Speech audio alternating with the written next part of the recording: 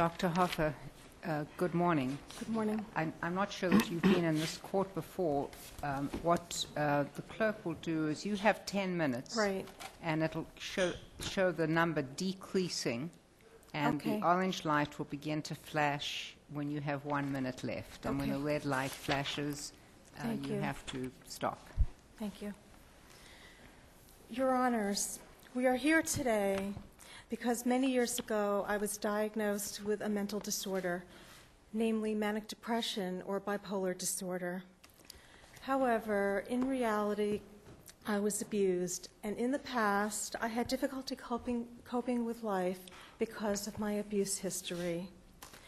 My opponent, the Board of Registration in Medicine, is currently requiring that I be in psychiatric treatment in order to regain my medical licensure, when the reality is that I do not have a mental illness which requires psychiatric treatment in order for me to live a productive life, including the resumption of my practice of medicine. The Board of Registration in Medicine required that I continue to be in psychiatric treatment in its order of March 3, 2004. As a result of the Board's action against me, I developed severe and disabling migraine headaches. I developed this condition from stress because mandated psychiatric treatment was no longer healthy for me and was no longer medically indicated.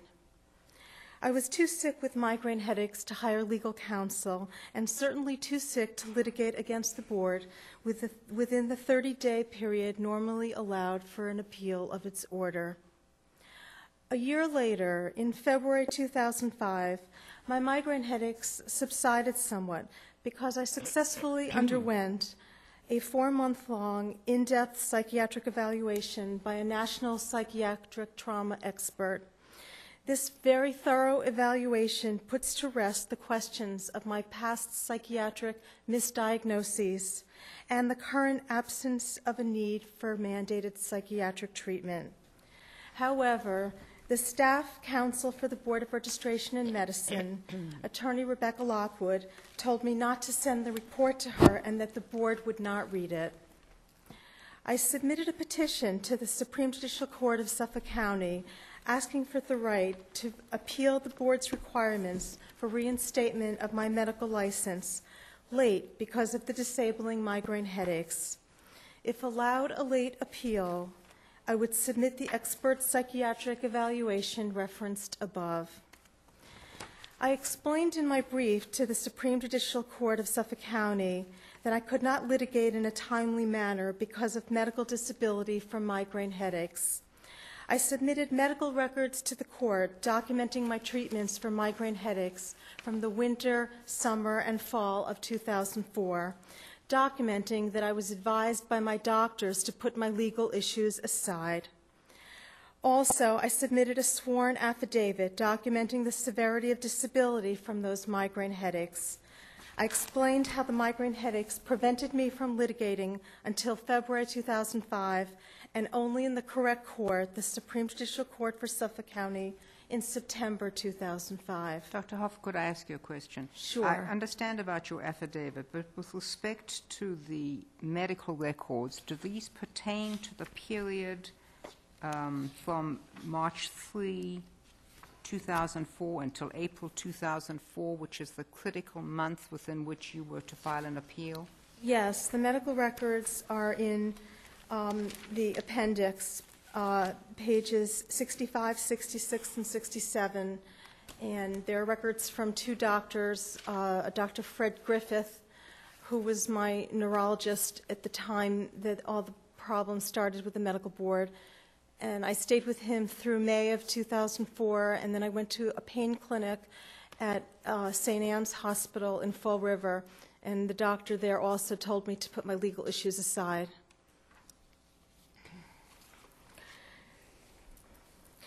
However, the single justice at the Supreme Judicial Court for Suffolk County denied my petition to allow the filing of a late appeal of the requirements for reinstatement of my medical license because I missed the 30-day filing deadline. I believe that the single justice erred in denying me the right of a late appeal. There are both Massachusetts and federal statutes which protect individuals with medical disability or with history of disability. Specifically, the laws state that reasonable accommodations must be made to protect access to the judicial system for such individuals. Federal law specifically cites migraine headaches as a disability. I believe that reasonable accommodation for me would be to allow a filing of a late appeal to the Supreme Judicial Court of Suffolk County of the Board of Registration in Medicine's inappropriate requirements for reinstatement of my medical license. The single justice's comparison of my case to Friedman versus Board of Registration in Medicine, 1993, is faulty. In that case, the physician asked for a late appeal because he discovered new evidence. That case had nothing to do with filing late because of disability. Further, the Friedman's decision states that in limited circumstances, the 30 days for judicial review is susceptible to extension. It is very clear in my petition to the single justice that I requested to file a late appeal because disability had prevented me from filing within the 30 days. I mentioned the Americans with Disabilities Act in my filing to the Supreme Judicial Court for Suffolk County on November 2nd, 2005. However, if this court decides that it does not want to consider the argument of the disability law statutes because I did not more specifically cite the disability law statutes to the single justice, then I respectfully request that the court allow me a late filing of an appeal based on the clear public policy embodied in these statutes. Without your overturning the single justice's decision and granting me the right to file a late appeal, my medical career is finished, for I cannot participate in psychiatric treatment when it is no longer medically indicated. Further, my experience over the past year has shown that no other state will grant me a medical license unless this matter is resolved in Massachusetts. Thank you, Your Honors, for your consideration. Thank you, Dr. Haller. Ms. Spector?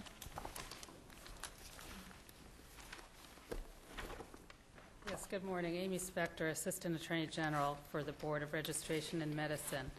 The only issue before the court today is whether the single justice properly denied Dr. Hoffer's petition to file late a complaint seeking review of the Board of Medicine's decision suspending her license.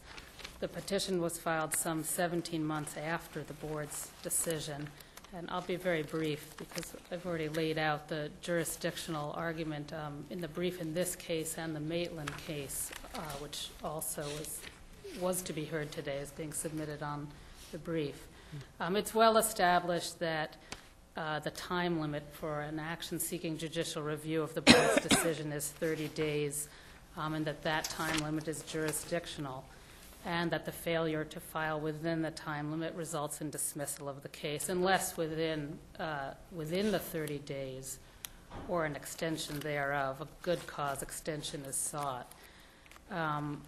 Here, that wasn't done, and even if the court were to adopt the type of reasonable accommodation analysis under the discrimination statutes that were cited by Dr. Hoffer, allowing her to file the petition at such a long period of time after a 30-day deadline would not be a reasonable accommodation under any stretch. Have any other courts held that that the Americans with Disabilities Act does apply to jurisdictional time requirements?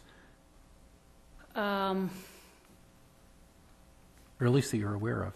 I am aware of one. I just became aware of one decision by a New York court.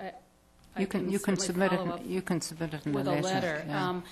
But I don't believe it's directly on point. I think it involved a regulation, not something of a jurisdictional nature. That's the only decision. Frankly, I didn't look far and wide in other jurisdictions. I didn't think that I thought that the court could stop at, even if it were to adopt that sort of analysis, that the length of time in this case Well, if the disability continued, when was the when was the appeal filed, or the attempted appeal filed? Well, 17 months later. 17 months later in this court, 11 months, the board's decision was in March of 2004. Dr. Hoffer filed a complaint in the Bristol Superior Court some 11 months later, so in February 2005. And when did her migraines recede? I believe her position is that they subsided at around that time. In other words, at around the time that she filed her complaint in the Superior Court.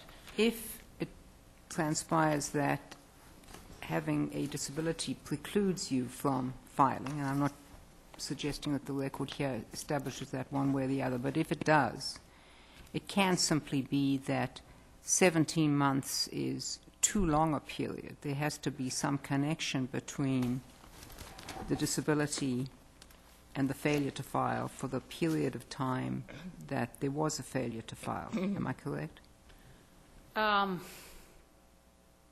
Well, I think in this case, again, I haven't myself gotten too far into the discrimination statutes, but I know that even apart from whether the length of time would be considered reasonable, the analysis under those federal and state statutes also allows for the fact that an accommodation need not be given when to do so would fundamentally alter the program or activity at issue.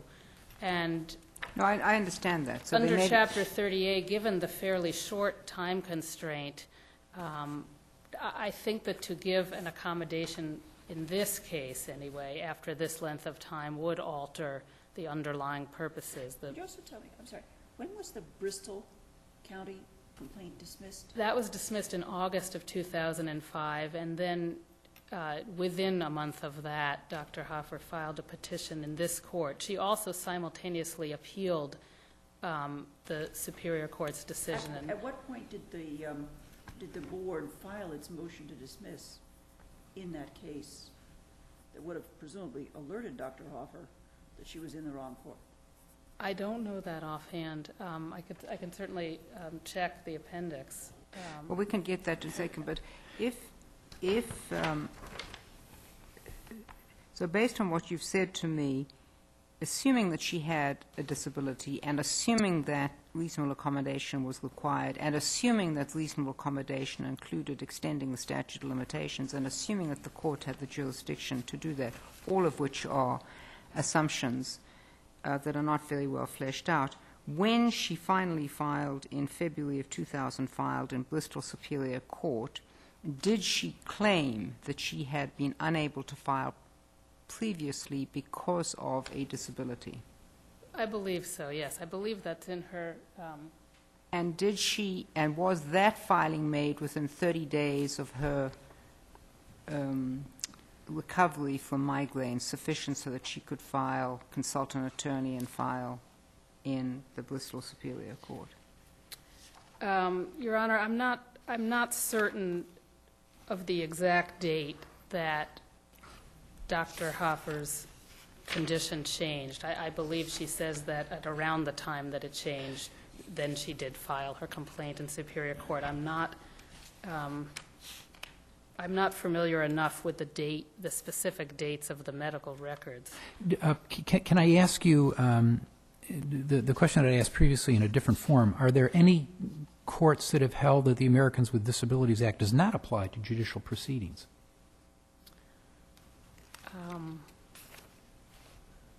None that I'm aware of, no. If taking our jurisdictional statute, which says you have 30 days to file your appeal, but if you file a request within that 30 days to extend the period, it can be extended. Does that constitute reasonable accommodation under the Act, at least in your understanding, provided you make the request within the 30-day period? Yes, our position, yes. I think that is fair to say, that it is a short time period, but that within that time period you can ask for and obtain a good cause extension, and that would be an accommodation. But if your if your disability is such that you cannot do that, that's, it seems to me, her claim here, and I'm trying to ascertain whether that claim was raised in the Superior Court, and your answer to that is yes. No. I believe that it Okay. was. And was it raised in the single justice before the single? It was raised before the single justice, yes. I don't think that the discrimination statutes were cited, but regardless of what is in the board's brief, I would certainly concede that she raised it before the single justice, even if not by specific mention of those statutes. She clearly did raise a disability as a reason for seeking additional time. Thank you, Ms. Thank Spector. you.